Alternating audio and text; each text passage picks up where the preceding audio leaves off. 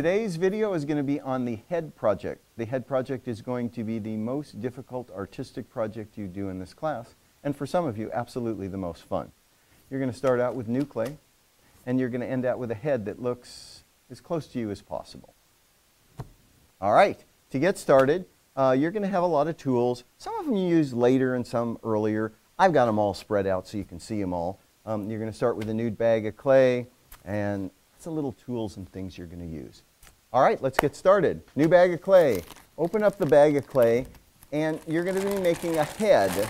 The biggest parts of the head are the head itself and the neck. So we're going to start by cutting a block of clay. Don't cut a little skinny slab, but a block. So I'm going to cut down and across, and I have a block of clay. All right, let's get started.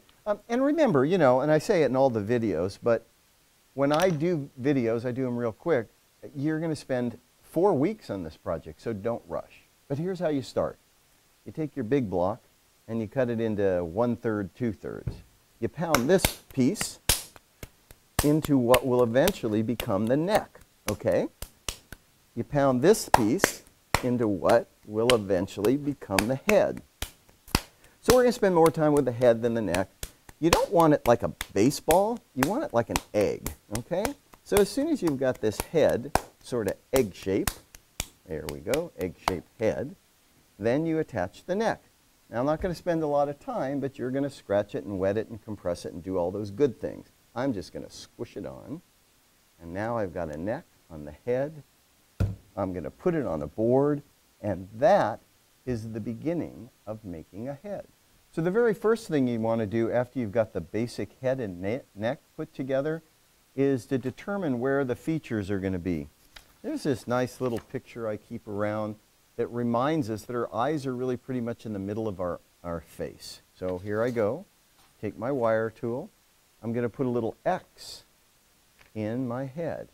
And that's going to be a guide for me through the rest of the sculpting process to remind me where the eyes and nose and mouth and things are. Okay, here we go, sculpting. Eyes. I'm going to poke a couple holes. It'll remind me where the eyes are going to be. To make the eyes, I'm going to get some little clay from here. I'm going to make 2 little balls. Remember, I'm doing this real quick. I'm going to put the 2 little balls inside of the eye socket, and there, almost the perfect likeliness of me. Now I'm going to take some clay, and I'm going to coil it. Watch the coiling thing for more on coiling. And I'm going to take a little coil of clay, and I'm going to wrap it around my eye. Now, it looks silly at this moment, but just with a tiny bit of work, just squishing the clay down like that with my thumb, all of a sudden what looked pretty silly now starts to look a little bit realistic, almost like an eye. Let's do that real quick with the 2 eyes. So now we have eyes that don't look quite as alien as they were at the beginning. Well, we need a nose. Once again, don't get carried away with these things. You're going to put a nose on there. You're going to make sure it gets wet, get the things wet. Aha, a nose. Oop, little too big, cut some off. There you go, got a nose on there. Now, once again, it isn't the first application of the nose, but it is the adjustments that you make that's going to make this thing look realistic. Same with the mouth. Poke a little hole. Take some of those coils again. Wrap them around, make them lips, and voila, I've got a mouth. Well, not very realistic, but what do we know about our mouth? The top has a dent. So make that little dent. Smooth it out. The bottom is kind of square. And all of a sudden, this thing is starting to look less alien and more human.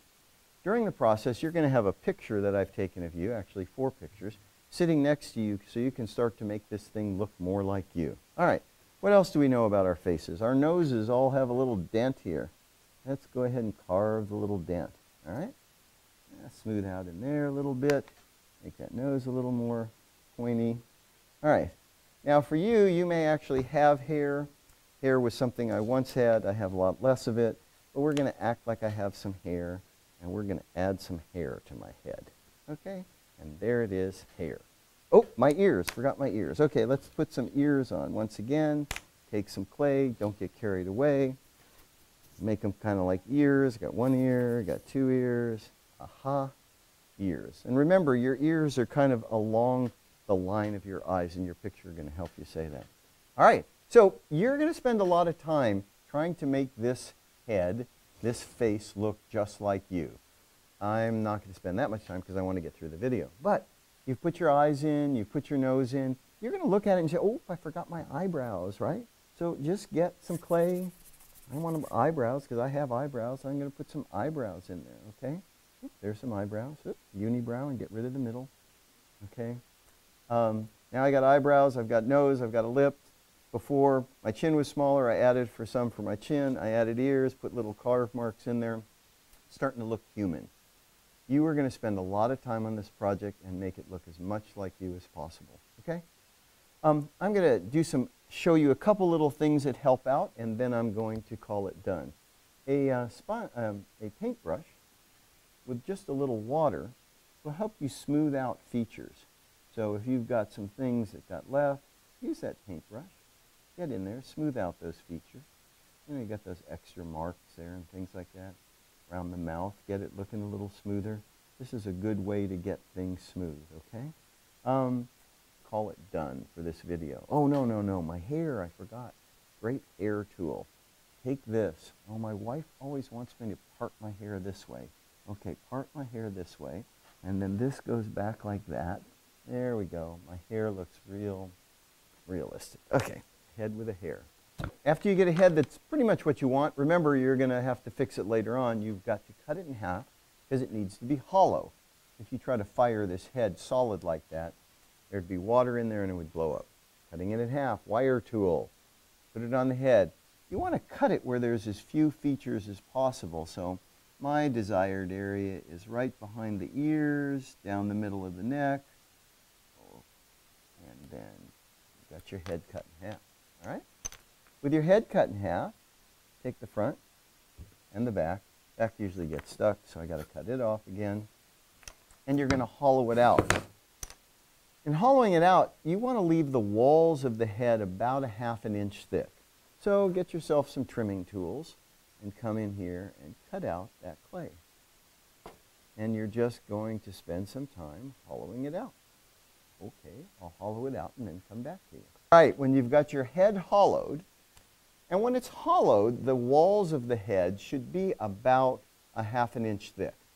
Then what you're going to do is, in the proper way, I'm going to get those walls wet. I'm going to scratch those walls because I'm going to put this head back together, right? I take the walls, get them wet, scratch them. And now I'm going to take the two sides of the head and I'm going to put them back together, except I should have them in the same direction. Okay, ready? Put the head back together. Now I've got a hollow head, right? And now you carefully are going to press all of the seams. Get those seams smooth. In the places where the cutting has left a mark, you're going to have to fix it. But you're basically just squishing that head back together. At times, you might want to get your finger inside to squish things, but what you're trying to do is get the head back in shape. All right, in the process of cutting your head in half and putting it back together, you will often lose some of the detail. That's okay. Take your tools and get the detail back in there, okay? When you're happy with your head, cut in half and hollowed, put it aside for a second. All right, so after you've got your head done, you want your head to sit off of the table. It looks better. So you're going to make a stand. This is a slabbing project, pretty straightforward. But when you slab your clay, slab it thicker than you usually do, almost 1/2 inch. So I'm going to have sort of an oval shape for the bottom of mine. I like ovals. And I'm going to have a similar oval shape for the top of mine. And those two pieces are going to be the bottom of my stand and the top of my stand. And just imagine the head sits on here. So to make the middle of the stand, I'm going to take another slab of clay. I'm going to cut a rectangle out of it. And I'm going to take this rectangle. I don't want it that tall. I'm going to make it a little shorter. I'm going to take this rectangle. I'm going to square off the edges, right? And I'm going to wrap this around, and it's going to be the column in the middle. So when I wrap it around, I want those two edges to join, these two edges. So, like anything, when clay is joining, get it wet, and then scratch those surfaces. Get those surfaces scratched. And now I'm going to bring the clay and wrap it around. Real important with this is you let the bottom touch, and then you squish it together like this. So you're going to get a nice seam in there, okay? I've got myself a seam that looks pretty good. You stand up your centerpiece. You squish that all together. I'm going to smooth that out. And so there's the column that's going to hold the head. Now, air has to be able to flow all the way through the bottom, all the way to the top of the head. So I need a hole out of the base, and I need a hole out of the upper part where the head sits, okay? And once again, in my normal quick doing this that you're going to do slow, I put my bottom slab here. I take my top slab, wet it, scratch it, put it together. I take my top one, wet it, scratch it, put it together. Now I've got something for my head to sit on.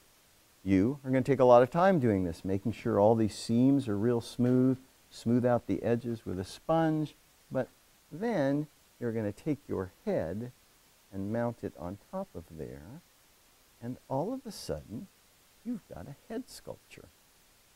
Take a lot of time, smooth everything out, have a lot of fun, and that's making the head.